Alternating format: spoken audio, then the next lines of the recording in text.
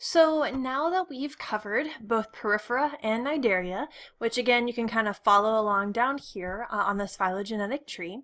So we went to the Parazoa, which was kind of the beside animals. So our sponges, which are animals, but not quite. They don't have a lot of common characteristics with animals. And then we went into the Eumetazoa, so looking at our true animals. And we looked at our radial organisms, the Cnidarians. So now what we're going to do is we're going to follow this phylogenetic tree to our bilateral organisms. And all of our bilateral organisms are triploblastic. So they have the endoderm, the ectoderm, and what we don't see in our diploblastic, they have a mesoderm. Now, as you can see, when we get into bilateral organisms, we have a second split. And this split is going to protostoma, and deuterostomia, which is the protostomes and the deuterostomes. And where we're going to go first is we're going to go down the protozomes first. Then from here we have another split between ecdysozoa and Lophotrochozoa. These two words we'll talk about more as we talk about each of those organisms, but what we're going to start with is superphylum Ecdysozoa, and then we're going to talk about our nematodes first. Now, I have this new word up here, superphylum. Now, you know, and I'm going to kind of summarize it over here. We know we have domain, kingdom, and I'm going to leave a gap on purpose, phylum. I'm going to leave another gap, class, and I'm not going to do all of them because we're not really going to talk about the other ones. Now, this superphylum, scientists came up with these in-between categorizations just because some phyla and some kingdoms just have so many organisms that it was more meaningful to split them up even more. That there had been way too many phyla if we had just done the phyla level.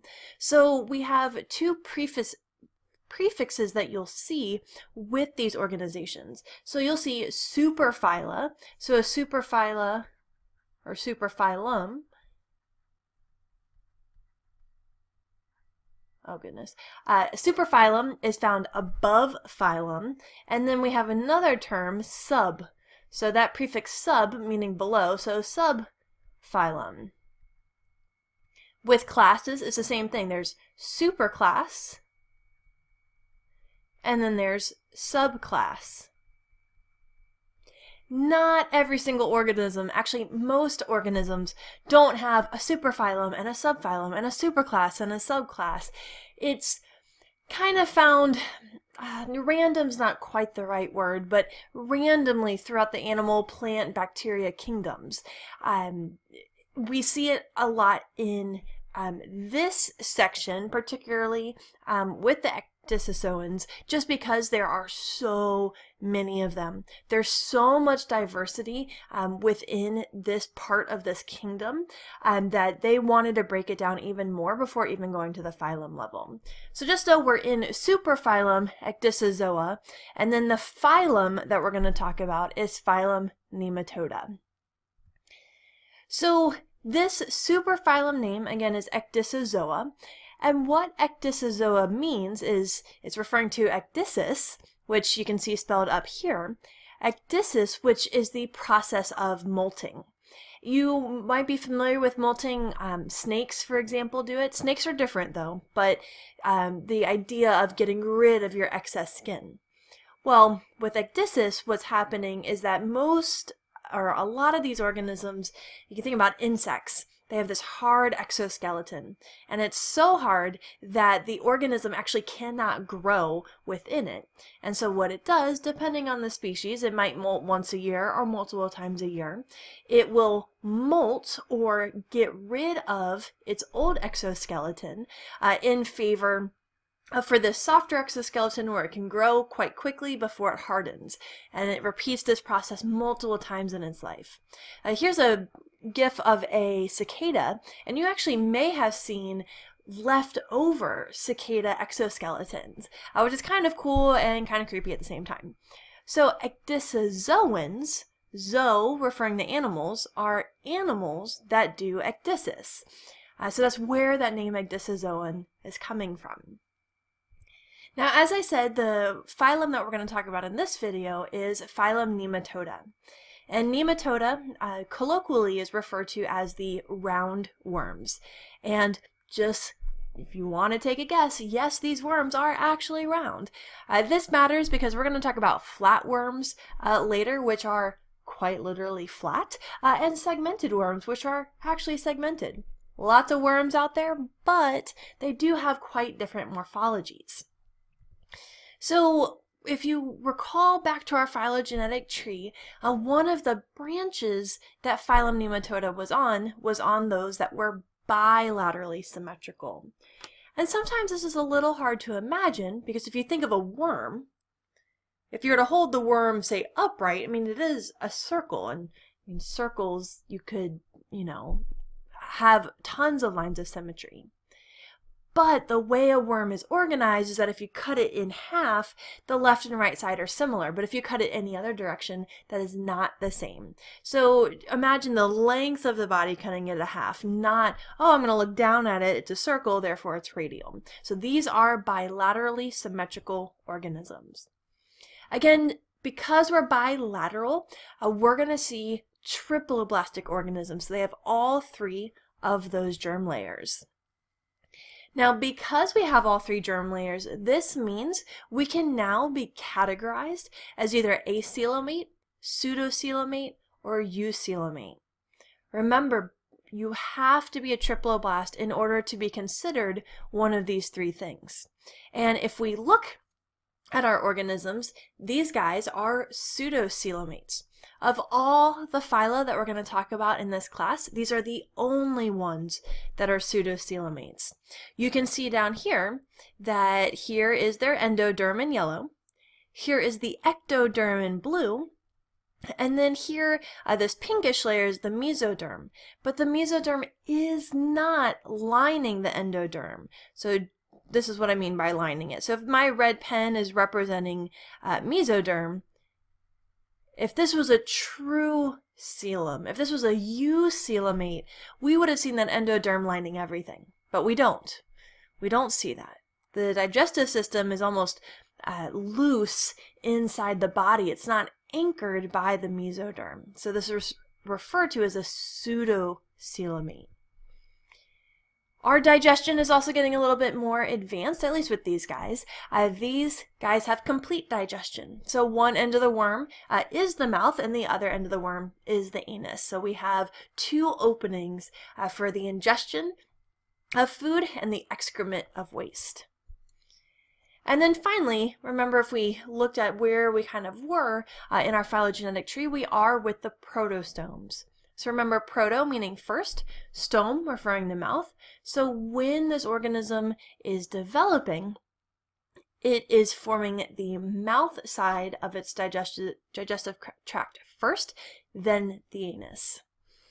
And then kind of what's most famous, or how these nematodes are most famous, is when it comes to human health,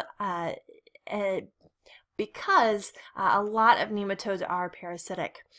So in the picture that you see kind of in the middle of the screen, if you haven't figured out what this is, so that's a whole bunch of nematodes, and this is a dog's heart.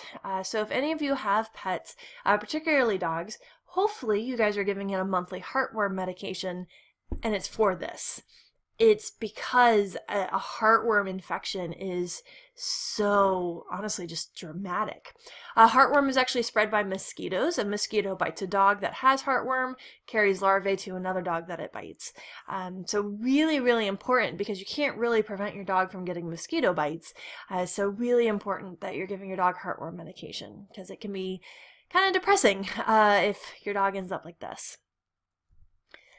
Let me talk about another example. Although, of course, we all love dogs. Let's take a look at a human parasite.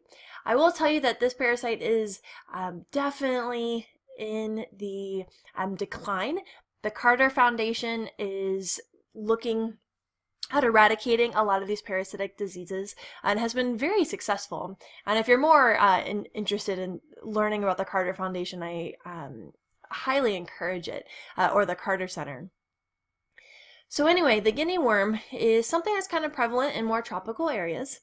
And although there is kind of a long or large life cycle here, I'm going to kind of simplify just the steps that I'm most interested in you guys knowing.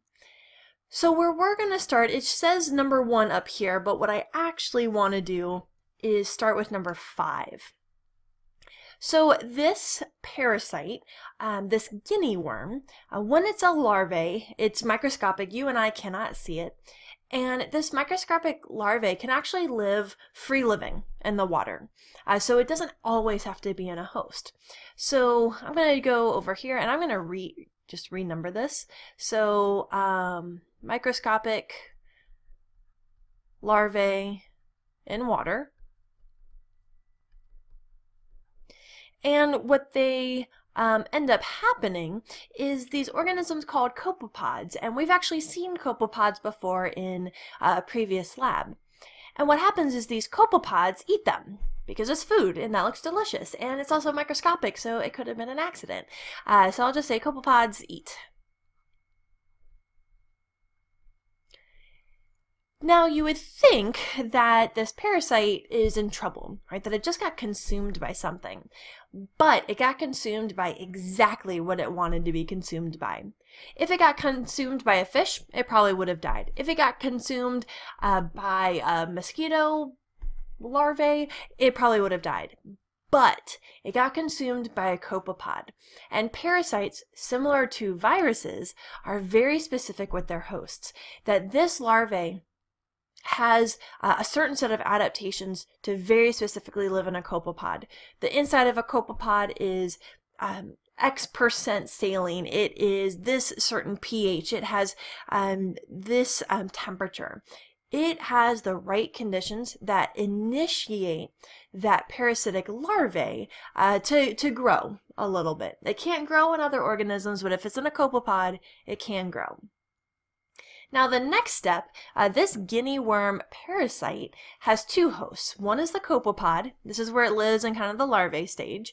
Its second host is us, is humans, is Homo sapiens. And so the way we get it is if we drink, well, I'm just going to say drink water. I don't want you guys to worry about this being in your tap water. But if you're maybe in a developing country and you're drinking from a local pond or from a well or something that's untreated, you might be ingesting copepods. You can barely see copepods. They're not microscopic. You can see them, but they look like little white fluffs in water. And if that is your only source of drinking water, you don't really care about it. You're going to drink it. Now the copepod itself is fine. If you and I were to drink copepods, we probably wouldn't even notice. However, inside of some of these copepods is this guinea worm larvae. And this guinea worm larvae, when it's in a human, can sense the right temperature, the right pH, the right salinity, the right nutrients, the right everything.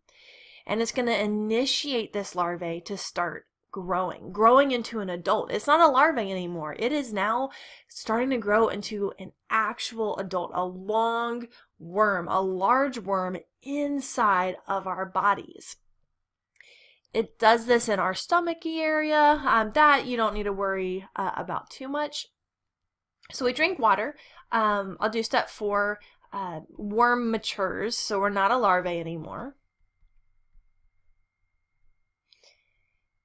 Then some reproduction happens. Don't worry about that because what's really the most interesting and the most scary is what happens next.